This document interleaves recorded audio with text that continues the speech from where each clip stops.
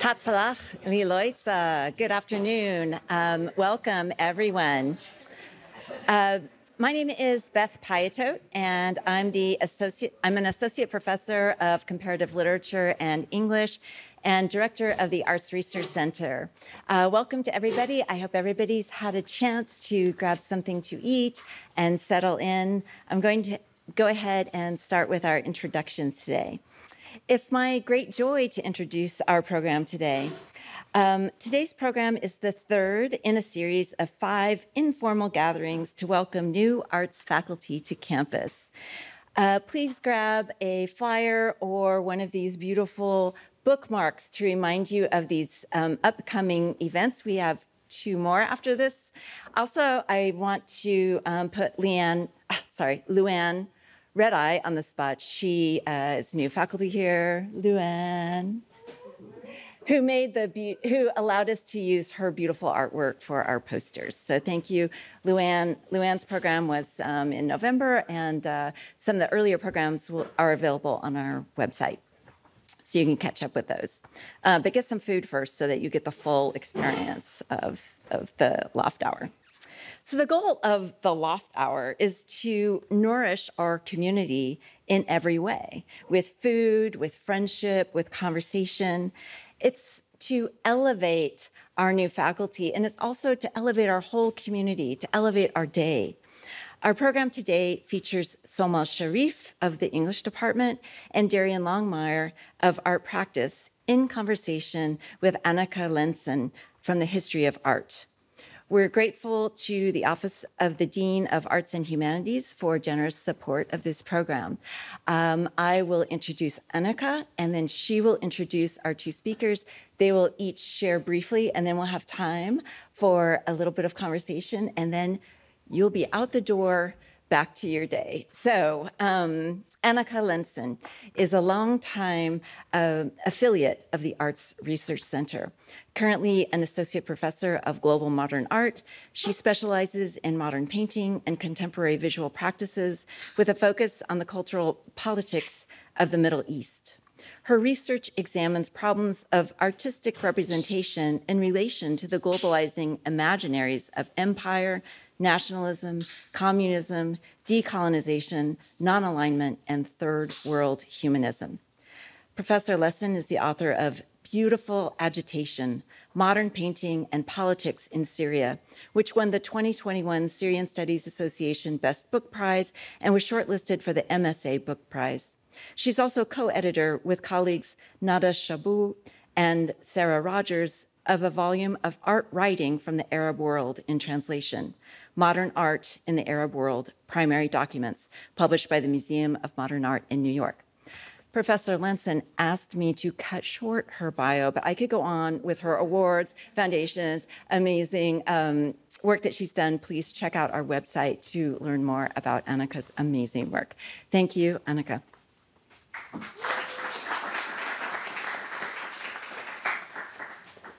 Oh, thank you, Beth. And what a pleasure to be here to be in conversation with the brilliant colleagues.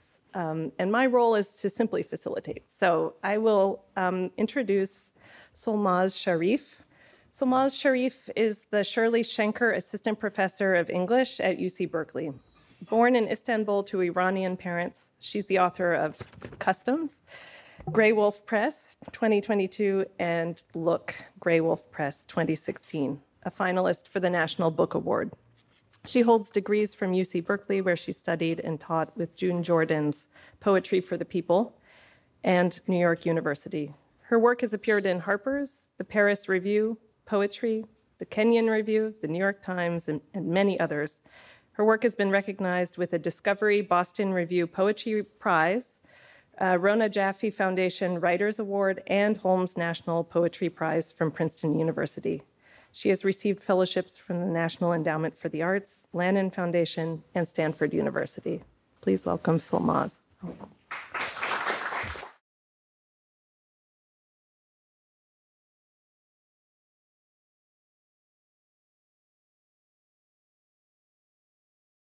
Thank you, Solmaz, for those eviscerating and visceral poems.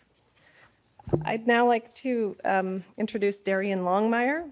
Darian Longmire is a mixed media artist from Chicago, Illinois, and assistant professor in the Department of Art Practice here at UC Berkeley. After moving from the Midwest to the Northeast, Darian began to combine his print-based work, which explored physics, philosophy, and outer space, with wider ideas about time and space. Eventually discovering the close connection to sci-fi and technoculture, his research and ideas from the past have developed into a larger artistic framework. His recent explorations in the studio have been impacted by what he describes as living through a time distortion. Darian has exhibited works in a number of shows, including Yelling at the Sky, curated by Lakeisha Leek at the Gaylord and Donnelly Foundation in Chicago, Illinois, Time Camp, curated by Black Quantum Futurism at Icebox Projects in Philadelphia, Pennsylvania, as well as What is Leaping in Your Chest, curated by Alexandra Foridas of Massmocha at Collarworks Gallery in Troy, New York. Please welcome.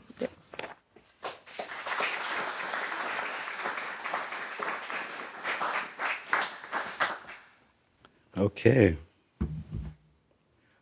So thank you to Solmaz for that amazing reading. Thank you to the Arts and Research Center for supporting me. I'm very happy to be here today. And so I'm a professor in the art practice department here at UC Berkeley. I'm a professor of expanded printmaking.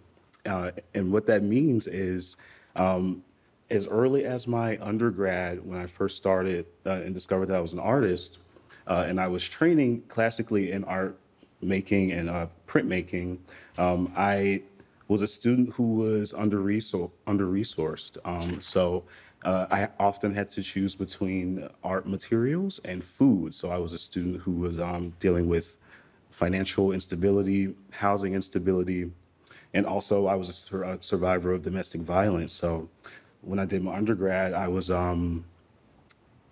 couldn't call my parents to ask for support.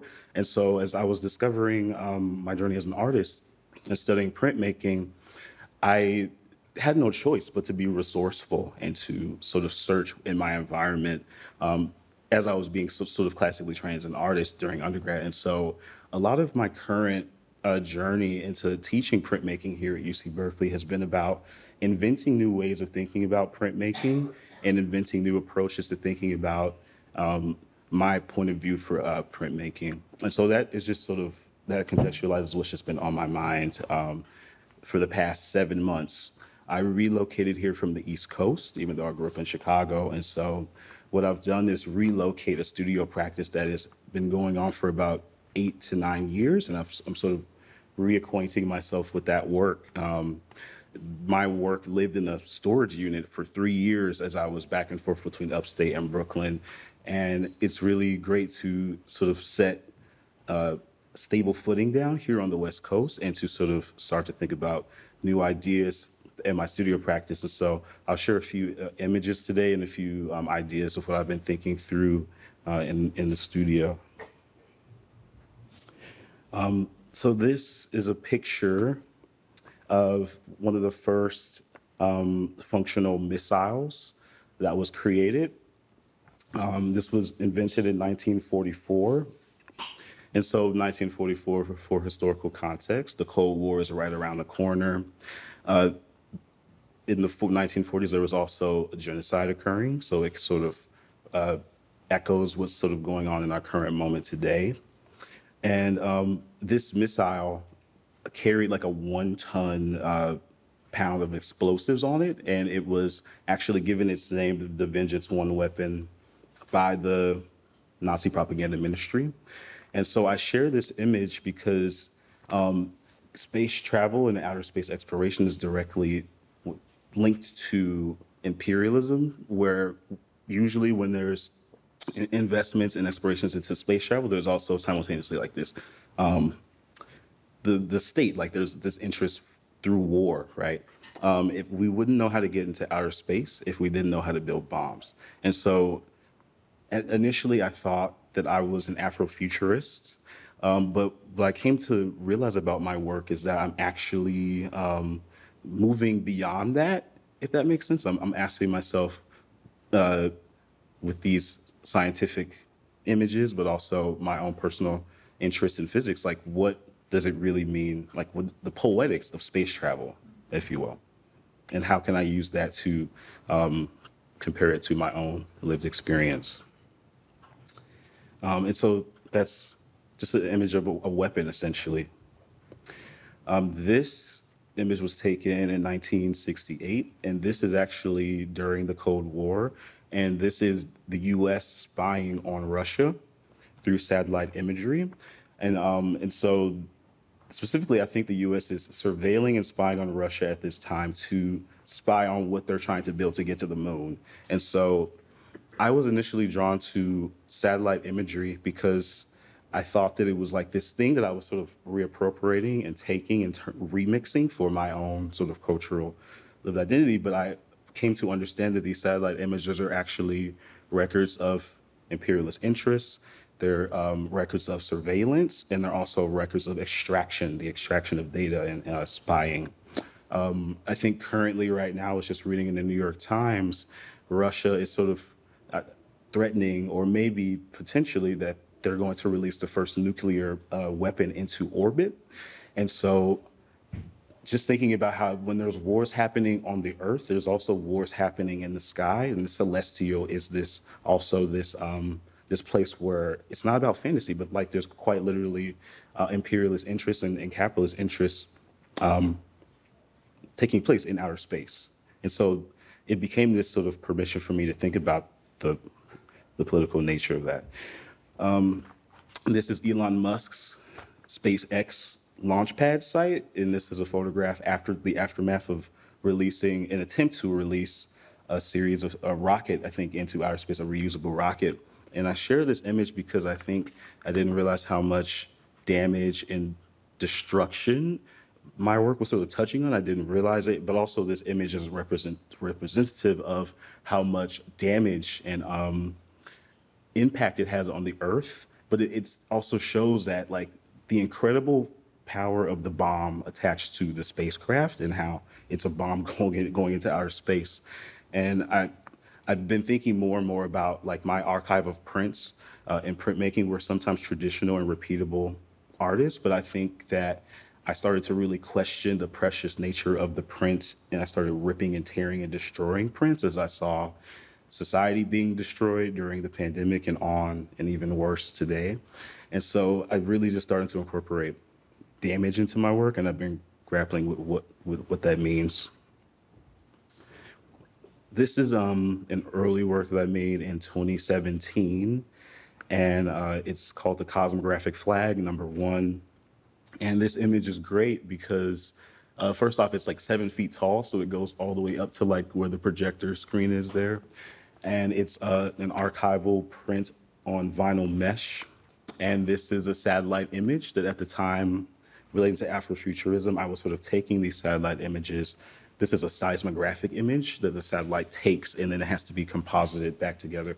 So I was taking these images and remixing them into the colors of the African diaspora, and I was sort of just, NASA releases these images for free. And I was just sort of grappling with the satellite image as this formal object at first, right? And then I realized over time that it had this political meaning. Yes, 7 feet tall by 4 feet across. Pretty, it was like a sort of a breakthrough for me in my studio practice. And so with these satellite images and my use of archival inkjet prints, the digital print became a stand-in for printmaking for me, as I was someone living at the time between Brooklyn and upstate New York, and I had no access to printmaking facilities. So I would use these this slide's kind of blurry, sorry. I would use these digital prints as a sort of stand-in, and I was wheat pasting them essentially as this way of responding to my lived environment. Someone who grew up in the inner city, then lived in Brooklyn, like the streets taught me how to paint. I didn't take a painting class ever. So I instead learned how to paint through my observed environment, specifically through wheat pasting and the deterioration of like these plywood abandoned storefronts in my neighborhood and in Bushwick where I was living. And so on the right, or on the That's the left, right? There you go. This is a satellite image that I ran through video software. It's of the continent of Africa, and then I pasted it down a few times, sanding it, like really trying to almost erase the continent through this act of sanding and like erasure on the left side. And then on the right side, that's a satellite image of the surface of Mars. And I printed it and it glitched and did this like pink striped thing. And then I just combined it with acrylic. Both of these paintings are 24 by 24 inches, and they incorporate inkjet prints, acrylic, and maybe some silica sand that might be in one of those. And these are two, once again, just early investigations with the satellite image. This is a current in progress work for my studio. It's nowhere near finished, and I actually did not measure the size of it. But I've been continuing to explore these, the satellite image. But if you notice, this image is actually the digital version of this painting. And so I do this thing where the work goes analog, or it goes digital to analog, and then it goes back into digital. And it's this way of having the work live in like two different dimensions at once. Just as I see within printmaking, the image kind of exists in two dimensions at once, because in printmaking, there is this image matrix which contains the image, and then you have to put ink in it and print it. And so the image actually exists in two dimensions at once. And so within this work, there is this also this use of foam, and I've been thinking about this foam as a symbolic representation of myself and my own lived experience as I veer towards abstraction and creating a word of abstraction in my work. And so the foam is both, it starts out as liquid, but then it's solid. So it's sort of hybrid and it shape shifts. The foam looks heavy, but it's extremely lightweight. And so it just reminds me of sort of like my own lived experience and how I sort of have remained agile and been able to pivot while trying to survive as an artist. And yeah, there's acrylic, charcoal, probably some gouache in there. This is a solar plate print. And so that's where the expanded printmaking comes from, is I was taking my prints from my personal archive and then putting them in conversation with mixed media works and trying to figure out through almost like this collage sensibility of what that just trying to figure out how to make an image I've never seen before. This was created during 2020. And it's 16 by 20 inches. And this was the first work that I ever made where I felt like there was a breakthrough. It's a little bit dark here, unfortunately. It doesn't look that way on the screen. But this was the first work where I ever started using the foam and then this collage sensibility, the satellite images. And then there's like a monoprint hidden in here. There's reflective silica paper. There's satellite images that I've cut into. There's glitter, because I love a good glitter moment in my work. And there's a pastel, 16 by 20. So this work is just like, it was the breakthrough that started what I call the seismic unrest series, which is my theory that like the magnetic currents of the earth, but also the seismic activity of the earth is directly correlated to political unrest. As we see, so every time there's wars breaking out, there's also earthquakes breaking out. And so I believe that there are galactic occurrences that directly relate to our actual experience here on the Earth. And this is just the last thing I'll share, an installation shot from my studio where I'm dealing with just drawing. And once again, you see like that satellite image sort of like dancing in the middle. A lot of these works are made while I'm listening to techno or listening to podcasts or just thinking about some world I would like to be. Specifically within the drawing on the left, it's just like a drawing of planet rings and they're just overlapping, and the infinity symbol, which I view the infinity symbol as that kind of like time distortion we're in, where I feel like time is not linear, but time is actually sloping and then undulating and repeating itself. And yeah, just exploring mixed media and trying to create this cohesive visual language and abstraction. And so, yeah, that's all I have for you today. And I thank everyone for being here.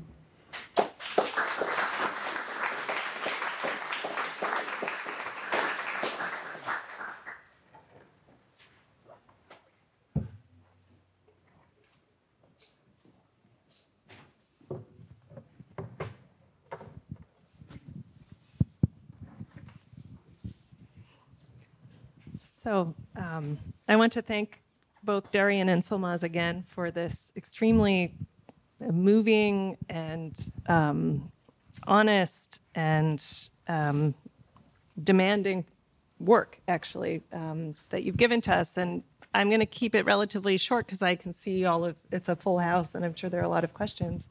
I wondered if maybe the first question to ask each of you, I was really struck when we got together to brainstorm how we wanted to use this time. Solmaz, you identified yourself as a materialist poet. And so I was listening actually to both presentations with that question of the materials that you are working with, like how you would identify or maybe characterize those materials. You, Darian, talked about images existing in multiple dimensions by virtue of moving between the digital and the analog. And you also spoke to us about how images and imaging processes are coming to you in a kind of sequence. So I'm really curious how you would characterize the material that you're maybe working with or following even in your work. And similarly, Solmaz, I'm really curious, could track how the naming of things leave some feeling of craters. I'm trying to, again, think across the imagery, and curious to hear more what being a materialist poet really means for you, maybe even in terms of how you might be editing what you share. Sure. Yeah. No, thank you for that a question. And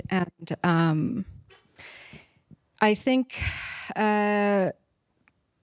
maybe I partially use that term in a kind of self-defensive or protective way, which is to say I don't fancy myself a particularly imaginative poet or presence with a rich inner life where I'm inventing a world that I'm then kind of writing down. Instead, I've often referred to myself as a glorified stenographer, where I'm going and I'm finding things and I'm putting them next to each other, where they seemingly, they don't necessarily belong next to each other. But I was thinking about, the wheat pasting as the learning of painting itself and what it means to learn a poetic sensibility or ear through the registers of language that delimit and, malform my own life in the US and beyond. So through the violent and dead rhetoric of the state, for example, in its negative space, I can see what the poetic would do in turn. And so that's been kind of instrumental to my own teaching. Also, as somebody I don't turn toward beauty as much as I would like. I turn to what is, and I feel shouldn't be. I have that kind of moral impulse that I'm supposed to hide, but I have it, and through that I kind of come up with what's missing, which is often a poetic sensibility. Yeah, I think the first time I ever thought about, I took charcoal and rubbed it on these prints that I had made, which were etchings, so they took hours of labor, and I almost felt like there was something I was doing that was forbidden or wrong or kind of violent, transgressing the print by rubbing charcoal. And so I tried to read the book New Materialisms, and nothing, it just hurt my brain. But I wonder if maybe now I figured out what it means. But I still am studying the materialism as a philosophical thing, and trying to understand it. I'll ask one more and then go to the questions, which is another maybe affinity in terms of the sensibility, both of what you each presented and then the work that was on offer, is the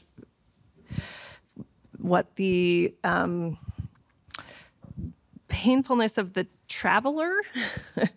Solmaz, in some of the poems that you read for us, we had that railing, this railing, and as at least as I heard in the poem, a kind of squint that what a posture of viewing that emerges or is co-produced with this kind of material barrier in a site of passage. And Darian, you, of course, give us the catastrophe and romance of the astronaut. That's part of what you presented with the kind of disaster of imagining one's ability to travel and the crater that's left behind. And I'm curious, if this is going to sound lame, answer it however you want. The role of the art historian is to put something out and you refuse. But, as you're writing, are you the traveler, or is it a kind of process of documenting the barriers to that travel, I suppose, is the question of the working with that figure, and what kind of relationship you feel you maybe forge in that way. Yeah, I talk about the poetics of like space travel in terms of like an astronaut being able to survive being blasted up on a bomb into orbit, and almost as this metaphor for what it's like to be an artist, where like you quite literally, it's like life and death in some ways, where, I put so much of my own livelihood on the line to be an artist, like, forgoing gainful employment. And so I sort of see the ability to, survive and go into outer space as a sort of metaphor for my own lived experience, where like there are literally days where like, like you have to face down death, especially, living as a marginalized person. Like I think death is constantly something looming over.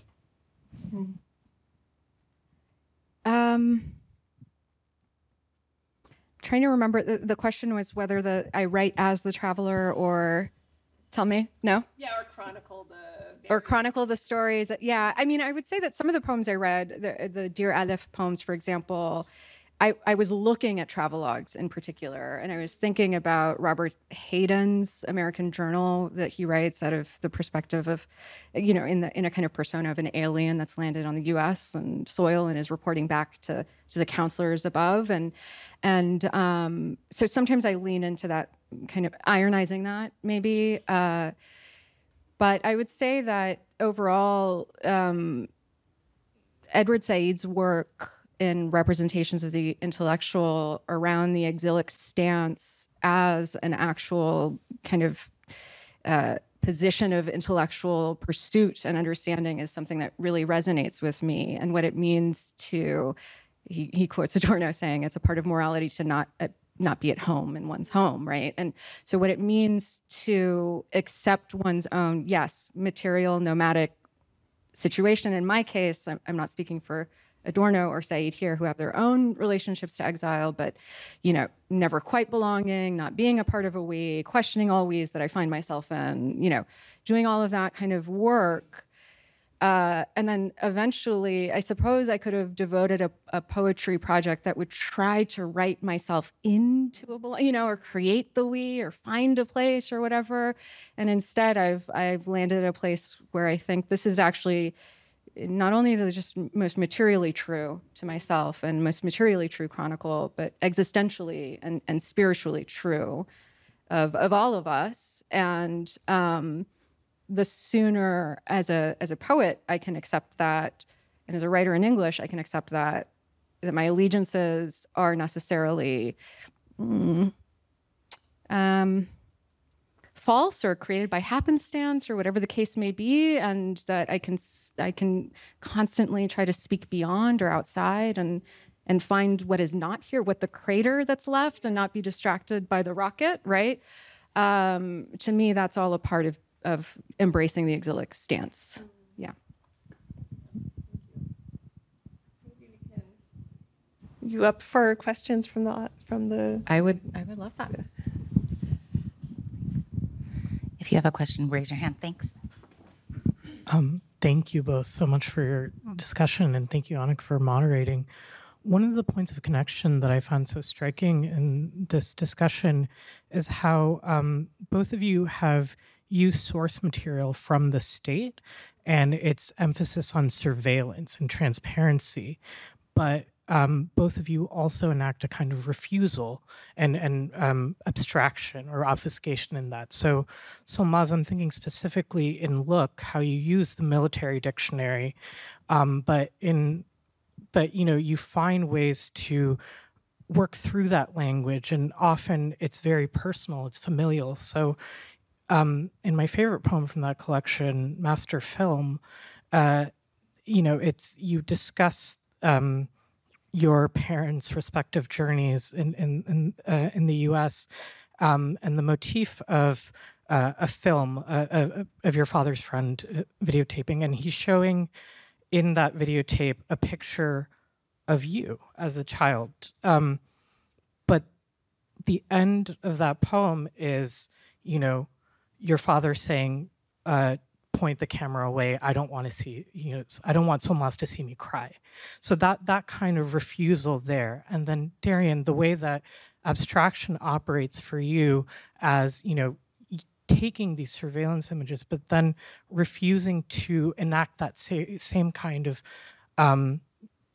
deep, almost intrusive look. You have that kind of refusal that allows you to, again, move through these sort of technicalities and technocracies of the state, but do so on your own terms. So I think constraint and freedom are, when you mentioned, are you the traveler? Are you cataloging borders? I think they're one and the same in so many ways.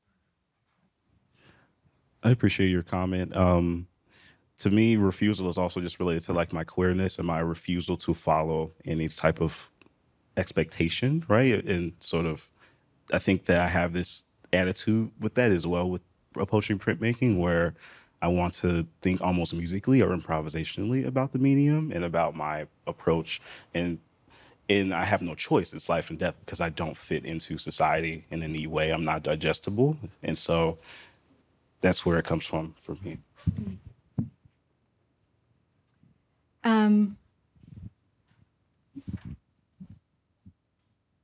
I guess, to speak to the example too, if I were truly faithful to refusal, I wouldn't even write the poem, right? And so I think how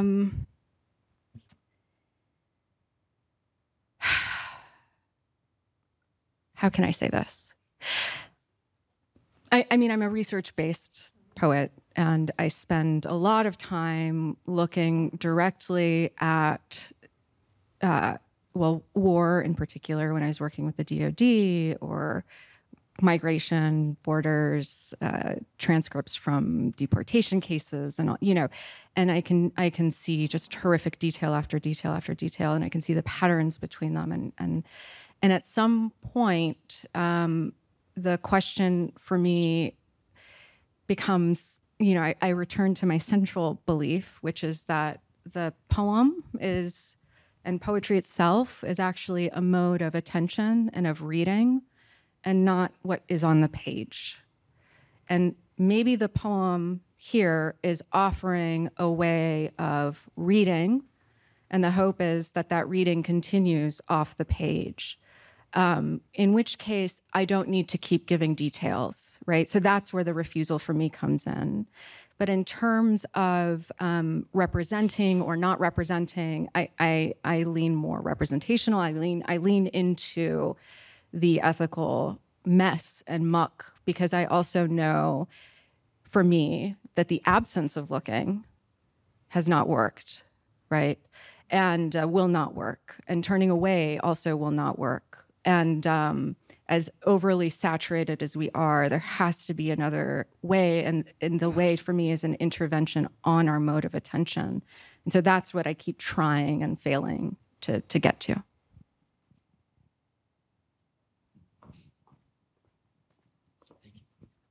Thank you very much. I'm curious, you're both academics, and yet you're also a poet and an artist whose works can reach a much wider audience. How do you balance, and how do you see your roles as academics versus artists trying to influence society?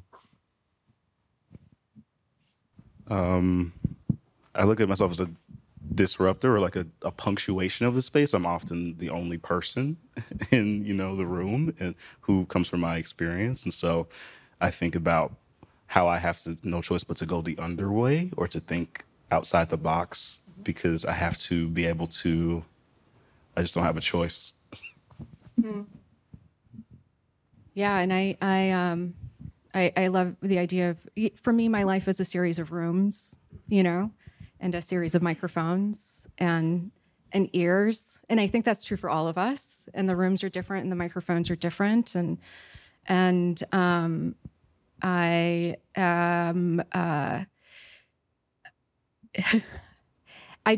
don't see them as at odds, but I do have questions around what it has meant to come out of the kind of professionalizing forces of literary, creative writing, teaching, and the arts as well, right?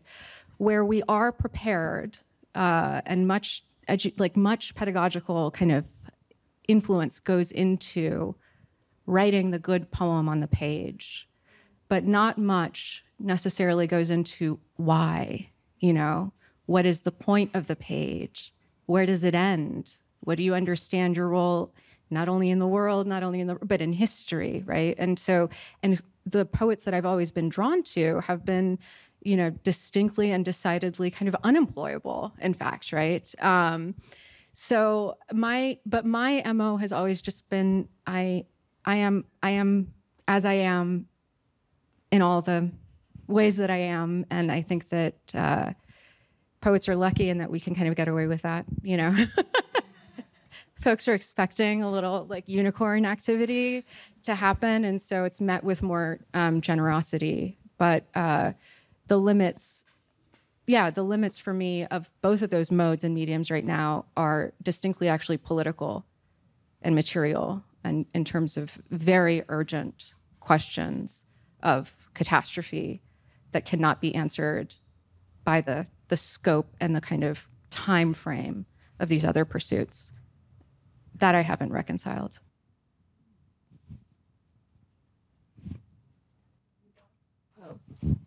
We got the. So this concludes, I suppose, the formal part where we're sitting at the microphone and folks can eat and continue speaking.